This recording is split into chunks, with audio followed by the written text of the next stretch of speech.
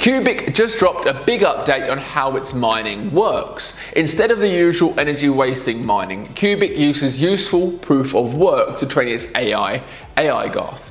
Originally, it ran on CPUs, which were easier to access, good for logical, memory-heavy tasks, and perfect for Qubic's ternary logic setup. But as AIGarth got smarter, the workload shifted to GPU-friendly tasks like tensor maths. So naturally, GPU rigs took over with 90% of the network's compute running on them. That sped up AI development, but edged CPUs out. Now Qubic's flipping that again. They're using idle CPU time to mine Monero, then Qubic sells on Monero, buys back Qubic tokens from the market, and burns them. That of course reduces supply and rewards CPU miners with extra Qubic. Plus, they've updated the mining algorithm to make CPU mining more competitive again, even during active AI training. This whole loop strengthens the protocol while pushing a real use case for useful proof of work. So CPUs are back in play, Monero helps fund buybacks, and the network keeps evolving, all on chain, which is really smart stuff. Of course, this is my research do you own, and for more things crypto,